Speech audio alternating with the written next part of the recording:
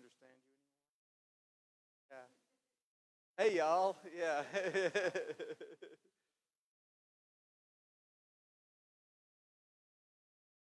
There you go.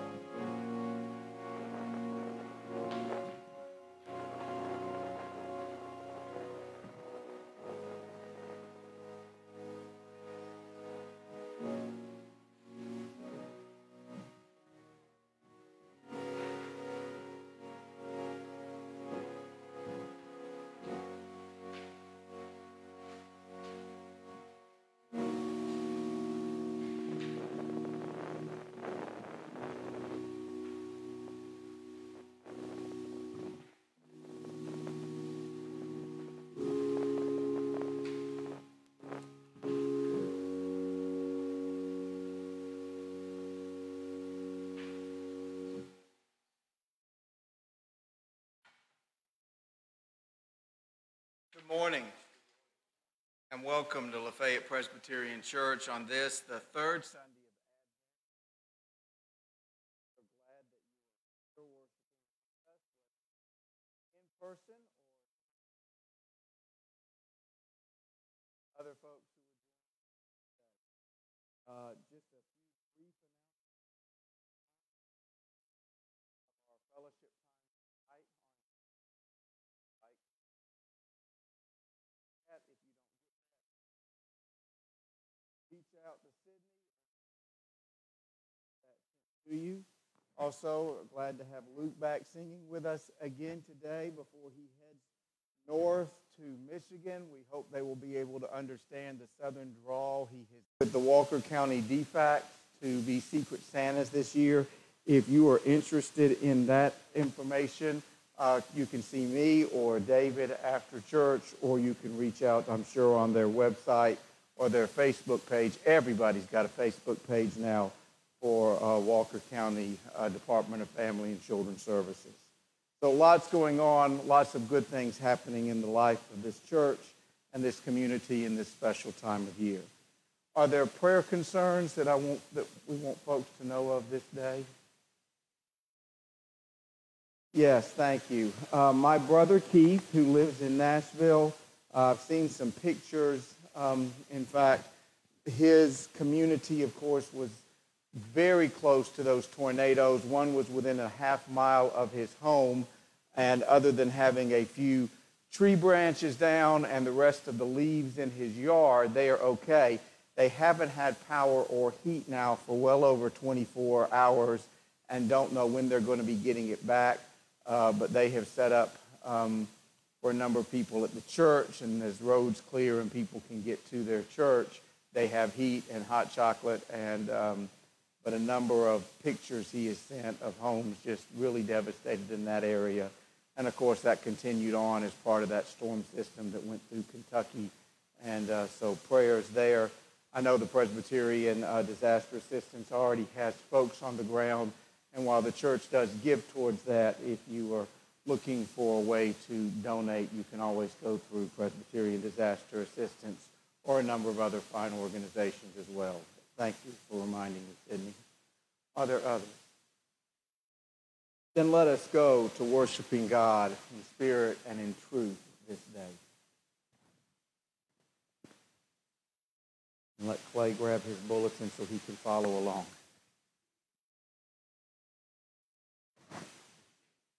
Please join me in the call to worship. A voice calls out in the wilderness. It sings of a home for all. It speaks of justice and peace. We could choose to ignore it. We could drown out that song. We could choose not to listen. Instead, we come into this space. We let the world grow quiet. We listen.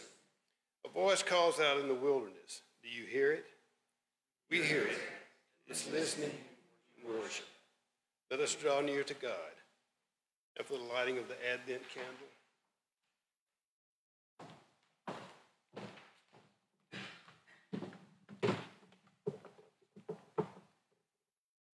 joy is seeing people you love after months apart.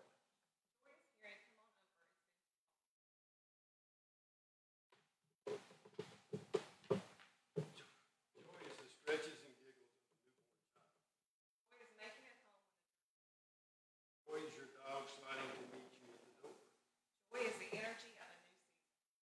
Joy is feeling found when you thought you were lost. So today we light the candle of joy because the welcome God has for us is nothing short of full.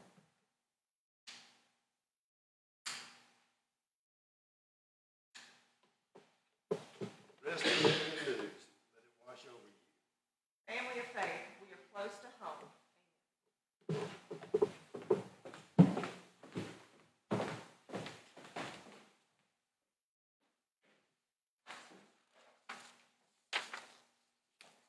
Please stand as you're able and join in singing hymn number 464, Joyful, Joyful, We Adore Thee.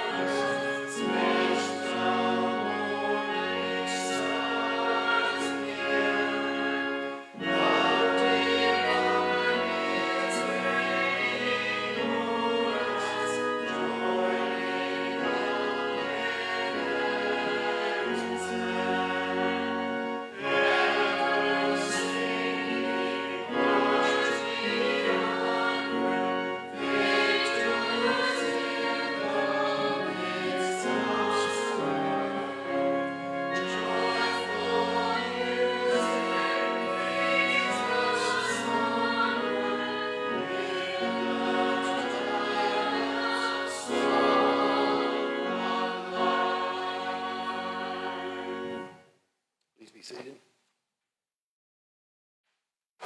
It takes courage to tell the truth. John the Baptist knew it. His job as a prophet certainly could not have been easy, and you and I know it. Our job as people of faith to create a home for all has never been easy. In our prayer of confession, may we channel some of John the Baptist's courage to tell the truth about ourselves and our world. We do not do this to shame ourselves or guilt ourselves for being imperfect. We speak the truth out loud because we know that we cannot grow and change without first being honest. So let us be brave. Let us be bold. Let us be truth tellers as we confess together now to a God who couldn't love us any more than God already does. Please join in the unison prayer of confession. Expansive God, we know that the church is in your house, and your house has room for everyone. Yet too often, instead of setting the table for our neighbors, we block the door. Instead of welcoming all, we judge others by our own standards. Instead of sharing our second coat, we hide it in the attic, holding on to fear instead of letting go with love. Remind us that your home is a home for all, that truth requires hard work, that truth requires uncomfortable justice. Help us to be bold enough to see it and brave enough to live it. With hope, we pray. Please continue in silent prayer.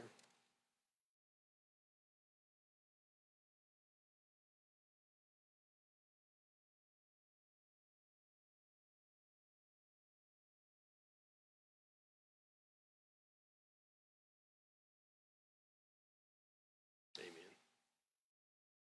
Our assurance of pardon. Family of faith, God sent prophets like John the Baptist to us because this work is not easy. Helping create a world where all might have a home, and all might be loved, and all might know peace is an audacious goal. Fortunately for us, when we mess up, when we lose our way or forget our call, we are met with grace. God could not love us any more or any less than God already does. So rest in this good news.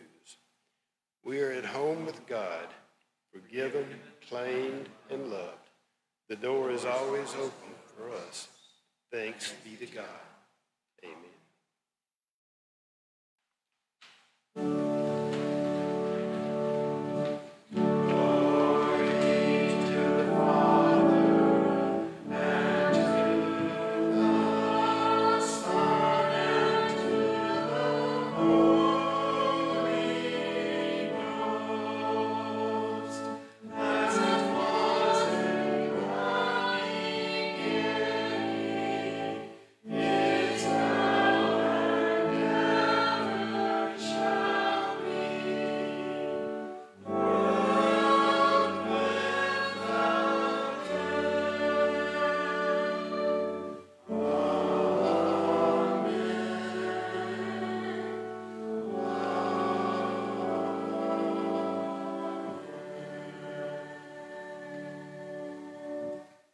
My friends, the peace of Christ be with you. Let us pass the peace in the continued socially distanced, acceptable manner. Make Sydney happy. You may be seated.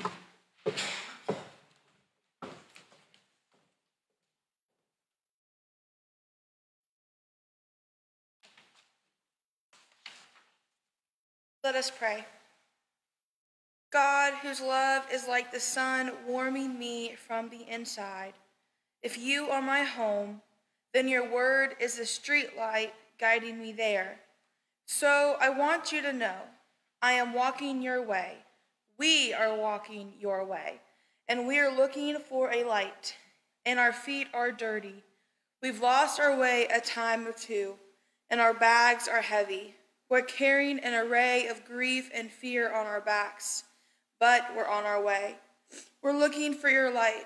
We're listening for your word. When you see us coming, when you feel our hearts move, we hope you will run down the driveway and catch us. Leave the light on. We are on our way home. Gratefully, we pray. Amen. Our first scripture reading today comes from the Old Testament book of Zephaniah, chapter 3, verses 14 through 20. Hear now the word of the Lord. Sing aloud, O daughter Zion. Shout, O Israel. Rejoice and exult with all your hearts, O daughter Jerusalem. The Lord has taken away the judgments against you. He has turned away your enemies. The King of Israel, the Lord, is in your midst. You shall fear disaster no more. On that day it shall be said to Jerusalem, do not fear, O Zion. Do not let your hands grow weak. The Lord your God is in your midst, a warrior who gives victory. He will rejoice over you with gladness. He will renew you in his love. He will exalt over you with loud singing as on a day of festival. I will remove disaster from you so that you will not bear reproach for it. I will deal with all your oppressors at that time. And I will save the lame and gather the outcast, and I will change the shame into praise and renown in all the earth.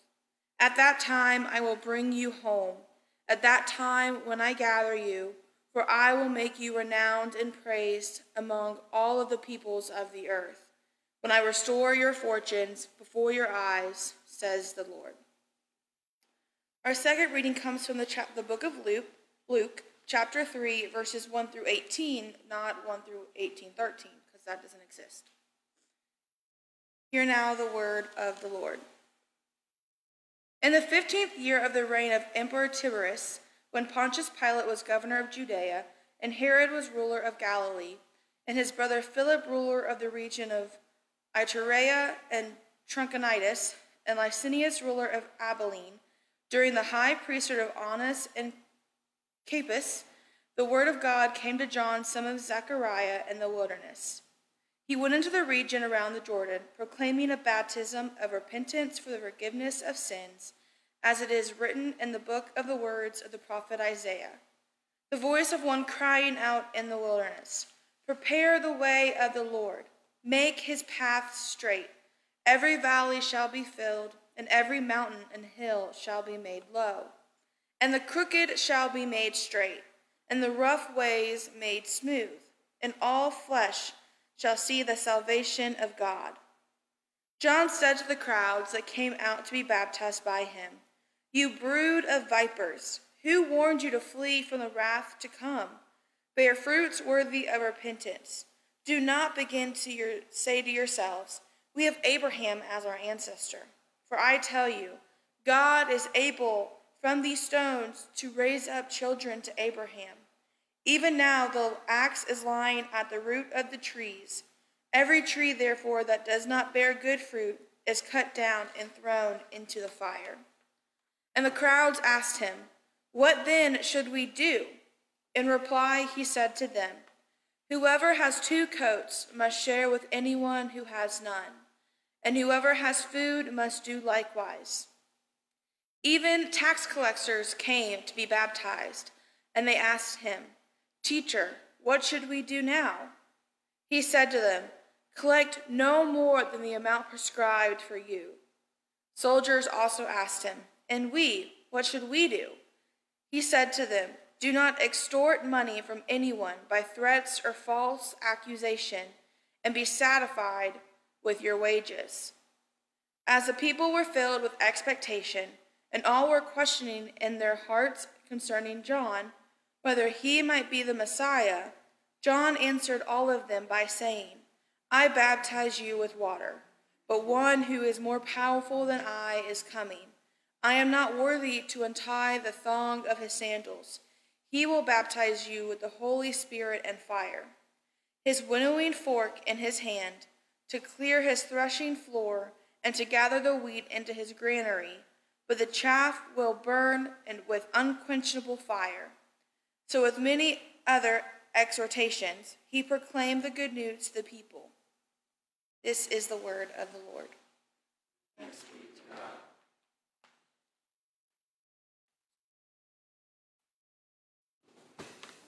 Sydney chose to call me out on the one mistake I made in the bulletin, I think because she was mad that the scripture included all those crazy words that she couldn't pronounce. I will hear about that on the way home, I'm sure. Let us pray. Good and gracious God, we pray that the words of my mouth and the meditations of our hearts might be acceptable in your sight, you who art our strength and our Redeemer. In Christ. Amen.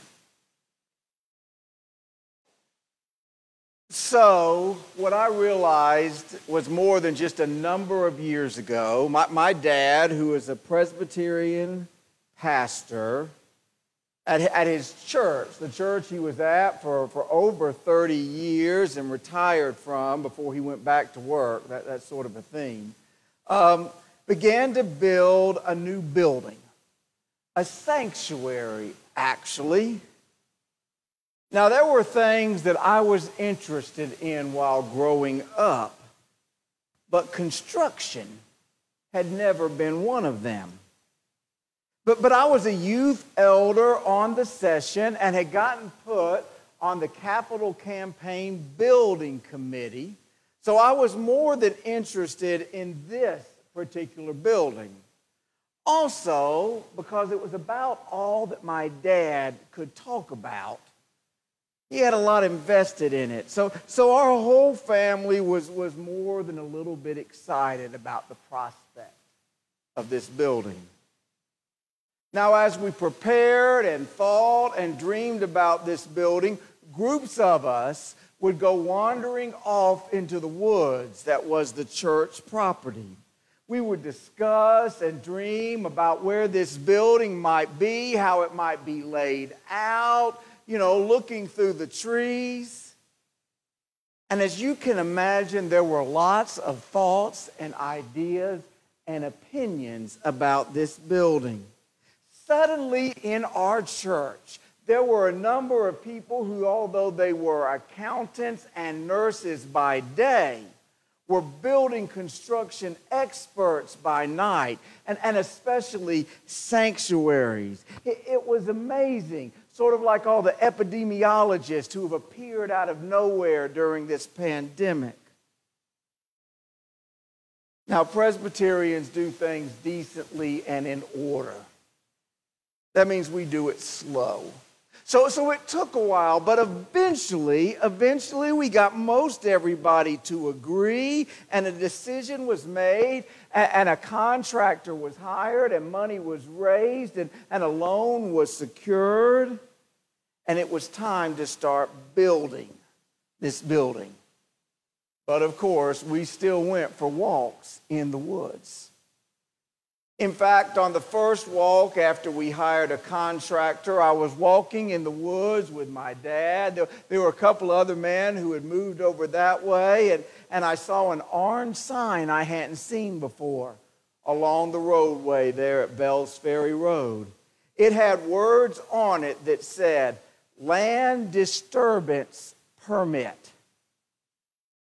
I looked at my dad and I said, "Dad, what is a land disturbance permit? Is this a new thing? Should you have gotten one last week when you had me disturb all of our yard and plant those azaleas?" He laughed and he looked at me like he had failed as a father. He explained to me by reading the sign that a land disturbance permit, or an LDP, is required on all sites disturbing 1 or more acres, or on sites less than that, but which a larger portion of that development will disturb a cumulative or 1 or more acre over the life of the project. He explained to me that the 4 puny azaleas I had planted were not anywhere near an acre, but that the church would disturb far more than that. He then asked me if in my 17 years had I never noticed such a sign like this before. I said I had not, and he shook his head. I often think of that head shake anytime I hear my children say something to me that they should know. And I shake my head. I think it's an inherited trait that fathers get. Since that time, however, I have noticed land disturbance signs regularly, almost annoyingly so. You know, somebody like will tell you about a commercial they've seen on TV. You've been watching the same shows and you've never seen that commercial until they've mentioned it. Now it comes on all over the place. Or you buy a car thinking you've got something new and unique, something like a Toyota RAV, only to see after you have bought it that everyone has one of those. Or something else on the TV. You know, they always mention some show, some movie that you've never seen, and they look at you like you're crazy, and then every time you turn on the tube, it's there. Wait, they don't have tubes anymore in them, do they? Every time you turn on the plasma flat screen hanging on the wall, it's there. You get what I'm saying. So now I notice land disturbance permits. Every time I drive past a site and I see something coming along, I noticed it. And then I'll notice within a very few days that a lot of activity begins on that site. And yet very little of it, at least initially, has to do with hammers and nails and wood and shingles and electrical stuff. Instead, it has to do with bobcats and bulldozers and chainsaws and dumpster trucks, either bringing in clean dirt or hauling away debris. You see, initially, building is about clearing off and leveling the ground. It's about preparing the earth and making it ready for something new to be built on.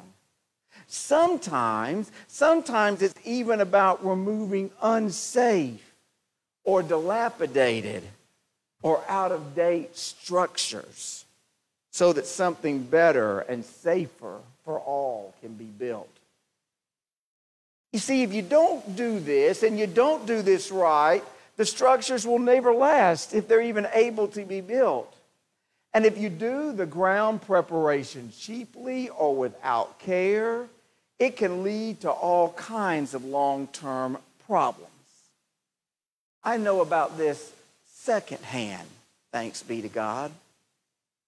You see, my brother-in-law, that's my sister's husband, and my grandparents, they lived in a neighborhood with such problems. Now my sister lived directly across the street from my grandmother. It's just how it worked out. And as that neighborhood got old, about 10 or 15 years, problems in backyards across that neighborhood started to arise, or actually sink. Sinkholes began to form. Seemed the builder had taken all of the leftover debris and put it in the backyards and covered it up with dirt. It was a cost-saving measure. The problem is that stuff deteriorates and rots over time, and sinkholes begin to form in backyards. The ground just suddenly gives way. Now, in my grandparents' case, it wasn't that big a deal. It was far enough in the back, other than making it really difficult to mow or grow anything, and it looking sort of funny out there, like maybe it was a bunker for a golf course. There was no real damage. Others, however, had decks fall completely off houses. And my brother-in-law's sinkhole was underneath the in-ground pool and that concrete. That pool just kept getting deeper and deeper. The deep end got really adventurous over time. They eventually had to get it fixed before it affected the foundation of the house. I don't know how much it cost him, but suddenly my brother-in-law was charging admission to use the pool. Friends, in today's text, we hear of the one God sent to prepare the ground for God's Son and our Lord and Savior, Jesus Christ. The Message by Eugene Peterson interprets Luke 3, verses 4 through 6 in this way. It's a little bit easier to read, Sydney. It says this: John the Baptist went all through the country around the Jordan River, preaching a baptism of life change, leading to forgiveness of sins, as described in the words of Isaiah the prophet. Thunder in the desert, prepare God's arrival, make the road smooth and straight. Every ditch shall be filled in, every bump smoothed out, the detours straightened out, all the ruts paved over. Everyone will be there to see the parade of God's salvation. Now that sounds like a pretty good land disturbance to me. You see, if John the Baptist did anything, he disturbed the landscape that was the first century world of Palestine into which Jesus was born. John came into the world in amazement, as we talked about last week, to a couple that was beyond their childbirth in years. And then he came out of the wilderness, and if we had read some of the descriptions of him, he's dressed a little funny, you know, in camel's hair and eating a diet of locusts and such. But more than his strange dress and awful diet, which often gets ours and artists' attention. By the way, if you want something interesting to do this afternoon, just go Google art pictures of John the Baptist. You're going to find some interesting stuff there. If we had a PowerPoint screen, I might show a few to you. But I think sometimes those images get in the way of the words, because his words are even more profound. Years ago, I was in Dr. Gaines's Presbyterian College choir. I'm not sure how good I was. I'm certainly not as talented as Luke that you're going to hear in a few minutes. But traditionally at that time, very few males tried out for the Presbyterian College choir. And while I was proud that I got in, looking back on it, every male who tried out that day made the choir.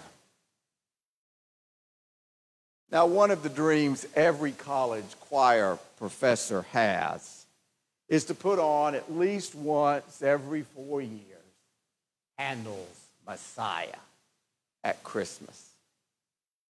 Now, most of you are familiar with one song in it, the Hallelujah chorus. You know that song. It's famous. It's when the king, who I think got a cramp in his leg, stood up to stretch, and everybody stood up with him. And now, even to this day, the Hallelujah chorus comes up, and everybody gets to stand up and stretch.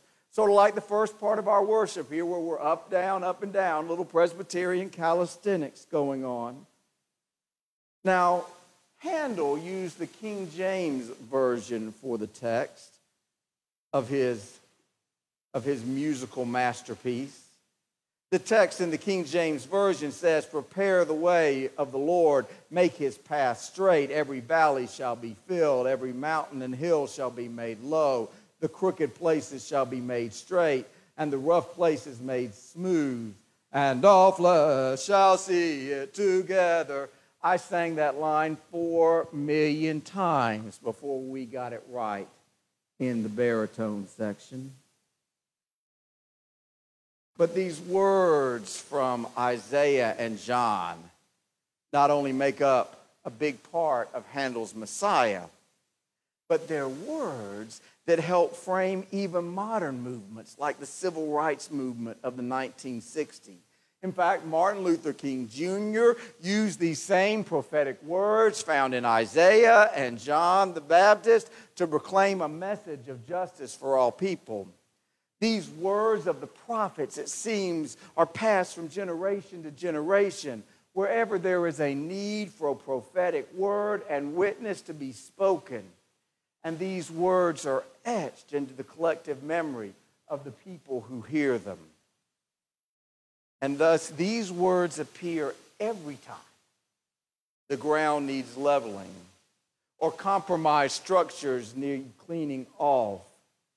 And the landscape, so the landscape is able to become the beloved community, to quote the late John Lewis. Reverend Gwen Garrity, who is the artist for the series we are using and whose beautiful artwork is on the bulletin cover, writes the following about this text. Perhaps the path towards creating a home for all requires some deconstruction. Some of our structures are rotting. Some of our institutions are compromised. Some of our rituals need repair. And yet nothing is beyond redemption. Collective belonging gives way for collective joy. Joy that is free and full. So what is it that makes this poetic words of the prophets timeless?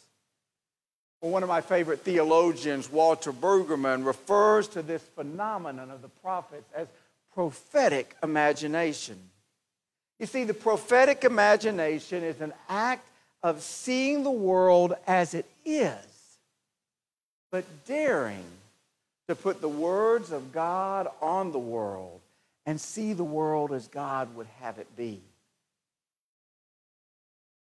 It's how Mother Teresa saw lepers in Calcutta, lepers impoverished and forgotten by society, but through her prophetic imagination, dared to imagine a world where the love of God is available even to them.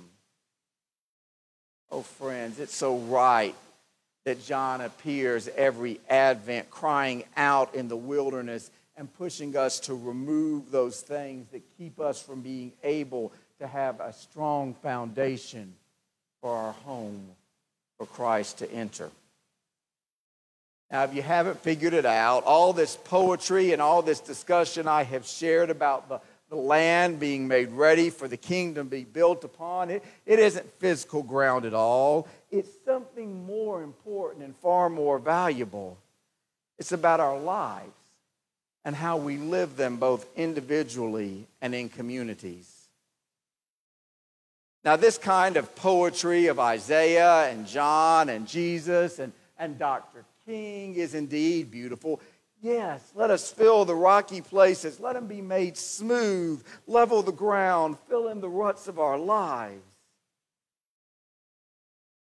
And even with John going off on that brood of vipers and sounding like a coach in the locker room after a bad loss, I've been there, fussing at his players, those folks in the congregation, in the crowd that day, should have acted like we did in the locker room. They should have nodded their heads and agreed and said, oh, we'll do better. What's the closing hymn? Preacher John the Baptist. Instead, these folks made a mistake. They asked John what he meant. Don't ever ask a preacher what they mean. They might just tell you. The text says, John, what should we do? The crowd asked. And John answered, anyone who has 2 shirts should share with the one who has none, and anyone who has food should do the same. And the tax collectors even came to be baptized. Teacher, they asked, what should we do? Don't collect any more than you're required to, he told them. And then the soldiers asked him, what should we do? He replied, don't extort money and don't accuse people falsely. Be content with your pay. And suddenly, by them asking those questions, John goes from preaching to meddling. He goes after not just the religious elite, which we find in Matthew's gospel, but instead he goes after everybody. He goes after the entire community, pointing out the injustices he sees. And in both Matthew and in Luke, he doesn't mince any words about it.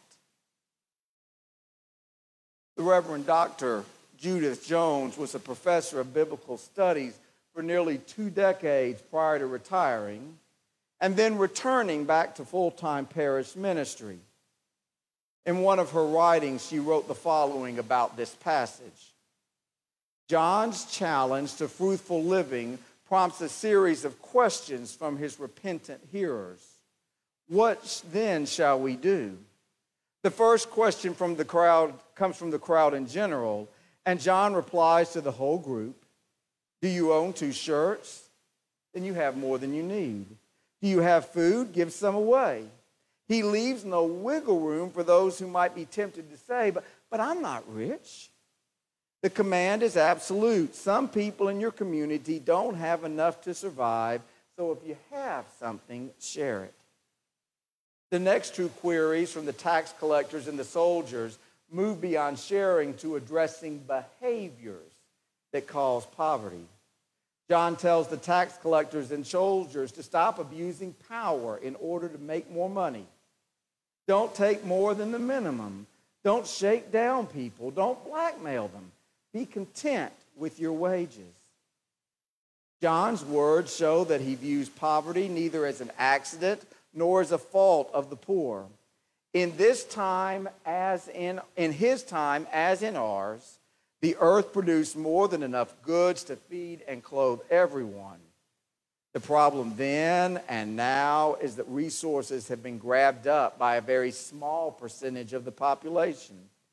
John called not only on the wealthiest, but also the merely comfortable to treat their accumulation of goods as directly related to the seriousness of their repentance. How we get money and how we use money exposes what we value. Economic issues are spiritual issues. If we ignore God's command to practice social and economic justice, how can we claim that we love God with all our heart, soul, mind, and strength? If we prioritize our pleasures above our neighbor's basic necessities, how can we claim to love our neighbors as ourselves? She goes on to say, John calls his hearers to let God burn up selfish desires to hoard food and clothes, even when one's neighbor is hungry and shivering with cold. John declares that all those things that get in the way of love for God and neighbor must go.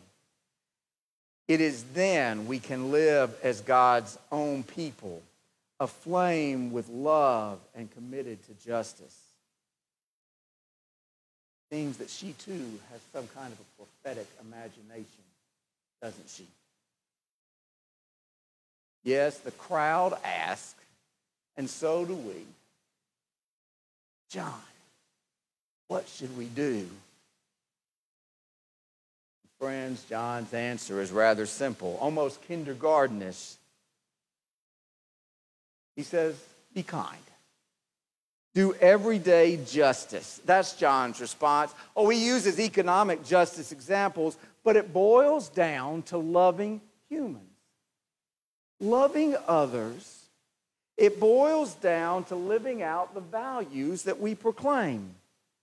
In order to produce what John describes and later Jesus builds upon as an analogy of good fruit, we have to be about doing good work. Friends, this is one of the essential ways we make the land of our world and our hearts ready for Jesus to come and build the kingdom of God. It means we must live with at least a touch of prophetic imagination and worldview. It means just like I did with my dad. When I walked through those woods and we dreamed of a sanctuary where there was nothing but rocky soil, lots of trees, and even, as I discovered later, poison ivy. That's an entirely different story. We have to envision a world where God's justice and love and mercy reigns. John's message has some very real life implications for us seeking to build the kingdom of God. And it's about loving and accepting people where they are, no matter who they are. As Elder Cintron Olivieri states in her analysis of the text, If all flesh shall see the salvation of God, we all have a part to play in the salvation story. If living valleys and righting wrong places, like John, we are also called to a specific time and place, here and now. Be at the ready and bear fruit worthy of repentance. Clothe the naked, feed the hungry, give voice to the silenced and oppressed, speaking truth to power and protecting and empowering the vulnerable. Let our collective voice cry out in the wilderness and everywhere with exhortations and good news. And as the message is heard, more and more people will join us in building the kingdom of God, making it truly a home for all. Friends, that's what these letters are about. That's what this money that we give is about. It's about proclaiming the good news of God and seeing a world where rights might be made wrong, where no child will go hungry or abused, where no one will go to bed hungry at night or cold. And as we do this, as we go about doing this as a community and as individuals, we are living Advent. You see, Advent is more than about pulling off tabs on a calendar. You know, you can buy all kinds of Advent calendars, I've discovered. You can buy them with Harry Potter and Star Wars. There's some ladies in my office that have a calendar that has something to do with wine. Wine bottles. I don't understand all there is about it. And all that is well and good and fun. But Advent is more than that. It's about preparing our hearts for our Lord. Now, David will tell you, I don't usually make very many requests regarding music. I really try to leave it to the experts. And even though I was in the Presbyterian College Choir, and I did get to perform in the musical You're a Good Man, Charlie Brown, as I was Linus, and I have told you this many occasions, it was Tony Award worthy. I usually let David pick the songs that will be shared at the offertory. And yes, even though Luke is singing, we can collect the offertory as long as we do it quietly this week. But this week I reached out to David and I said, if Luke is available, do you think he might sing a song for us? It was a song I recommended after it being listed in a blog listing hymns and musical suggestions for this, the third Sunday of Advent. It caught my eye because I know it's a Christmas song, but I really considered it more of a winter song, and certainly not one that the congregation would sing, and I was skeptical as to why it was there. I mean, the hymn or the title of the song and the music, sort of, if it's not sung right, can make you think of a cold, rainy day, sort of like yesterday that we had. It lacks the upbeat jingle bells that you hear when you go in the department stores this time of year. Now, I usually avoid those, but I was sent with returns to Macy's. Those still exist, by the way. I heard them yesterday, and this song didn't come on. And yet, as I read the words, I realized they were perfect for this sermon. I want to share a few of them with you. The end of the song goes like this: what then can I give him, poor as I am? If I were a shepherd, I would give a lamb. If I were a wise man, I would do my part. What then can I give him? I can give him my heart. Friends, both this season of Advent and John's words, which were indeed much sharper than the song In the Bleak Midwinter that I just read, they call us to do the same thing, to prepare to give our hearts as an offering to God so that we may be used to proclaim the good news to the world that a Savior has come. A Savior has come for all. It doesn't matter your color. It doesn't matter your gender. It doesn't matter how you identify that gender. It doesn't matter your race. It doesn't matter your sexuality, how much money you make, how much money you don't make, how old you are, how young you are, how much hair you have, or it doesn't matter. We are able to proclaim and share that hope and love and joy and the whole is available to the whole world. And friends, thanks be to God. We know that it comes to us as the true gift of Christmas. In the babe born in that manger, who grows up to be our Lord and our Savior, Jesus, who is the Christ. In the name of the Father, and of the Son, and of the Holy Spirit. Hallelujah. Amen. Let us pray. Good and gracious God, we believe. Help our unbelief. In Christ. Amen. Friends, having heard the word and the word proclaimed, let us confess that which we believe using the Apostles' Creed found on the inside cover of your hymnal. As you are able, let us stand and say that which we believe together. Friends, what do you believe? I believe in God the Father Almighty, maker of heaven and earth, and in Jesus Christ, his only Son, our Lord, who was conceived by the Holy Ghost, born of the Virgin Mary, suffered under Pontius Pilate, was crucified, dead, and buried. He descended into hell. The third day he rose again from the dead. He ascended into heaven and sitteth on the right hand of God the Father Almighty. From thence he shall come to judge the quick and the dead. I believe in the Holy Ghost, the Holy Catholic Church, the communion of saints, the forgiveness of sins, the resurrection of the body, and the life everlasting. Amen. You may be seated. The people asked John, what should we do? I've asked myself that 1,000,000 times in my life. How do I make a difference? Can I really do anything that could help this hurting world? Is it already too late? Is it already too big? It can feel overwhelming at times, but John says, if you have 2 coats, give one away. It's all that easy, and it's all that hard. So friends, let us give our tithes and offerings now, knowing that these gifts help build a world where all have a home, where all are welcomed, fed, loved, and known. What shall we do? We should give what we have. Friends, it's that easy, and it's that hard. Let us give to God our tithes and our offerings.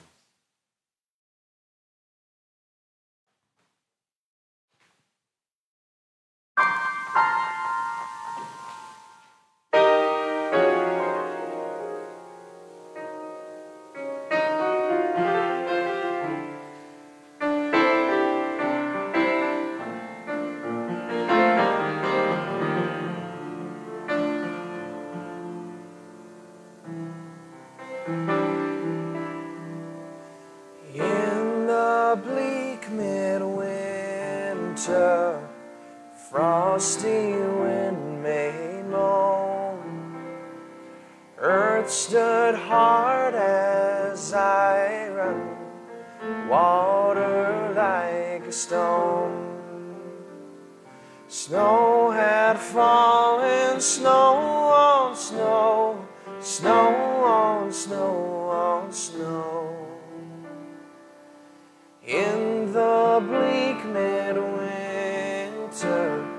long ago, our Godhead cannot hold him, nor the earth sustain. Heaven and earth shall flee away when he comes to reign. In the bleak midwinter, a stable place suffice. The Lord God incarnate, Jesus Christ. Angels and archangels may have gathered there, cherubim and seraphim throng the air, but his mother only in her maiden bliss worship the beloved with a kiss. What can I give him, poor as I am? If I were a shepherd, I would bring lamb. If I were a wise man, I would do my part. Yet what can I give him but my heart?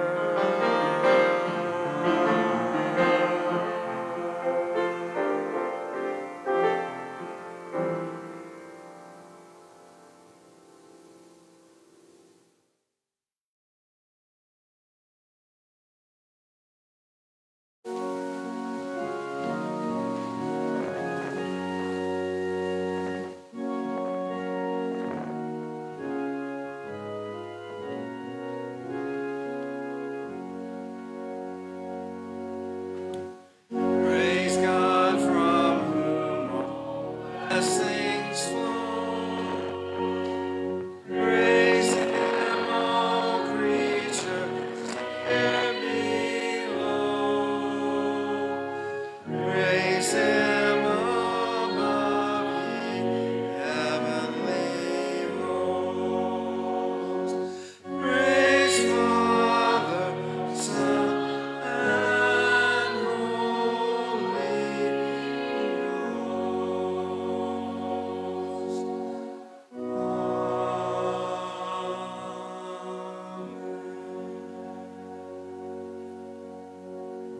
Will you join me now in the unison prayer of dedication that's found printed in your worship materials? Let us pray. God, who welcomes us home, who creates space, who leaves a chair with our name on it, we have 2 goats and we are giving one away. That is what this offering is. It is our second coat. It is our hearts on our sleeves. It is our audacious hope that there can indeed be a better world than this one. So take these gifts and use them to move us closer to that promised day. Gratefully we pray. Amen. You may be seated.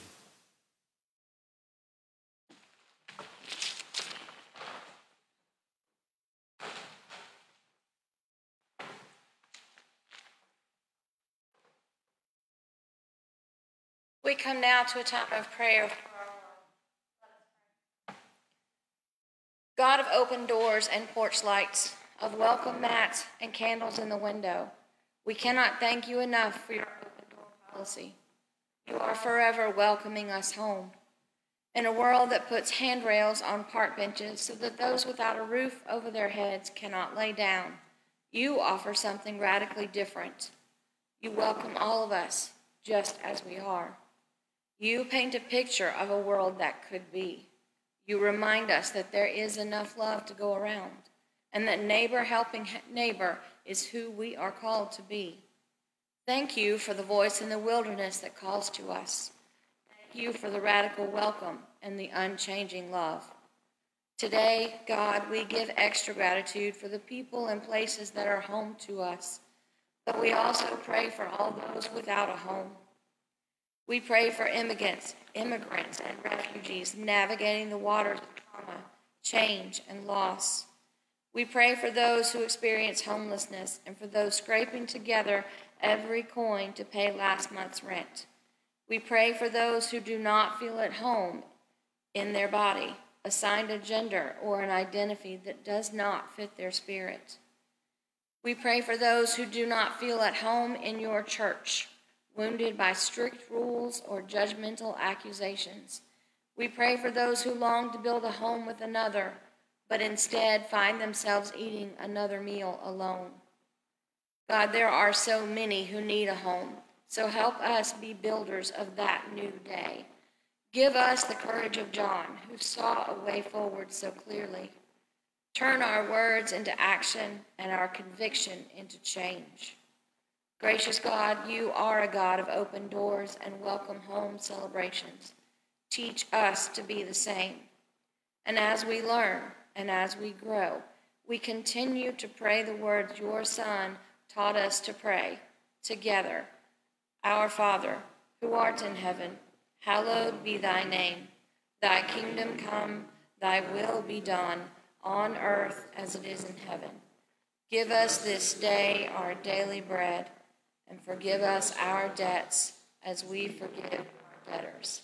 And lead us not into temptation, but deliver us from evil. For thine is the kingdom, and the power, and the glory forever. Please stand as we sing our closing hymn together. Clay's going to tell us what it is. Hymn number 38, It Came Upon a Midnight Clear. It came upon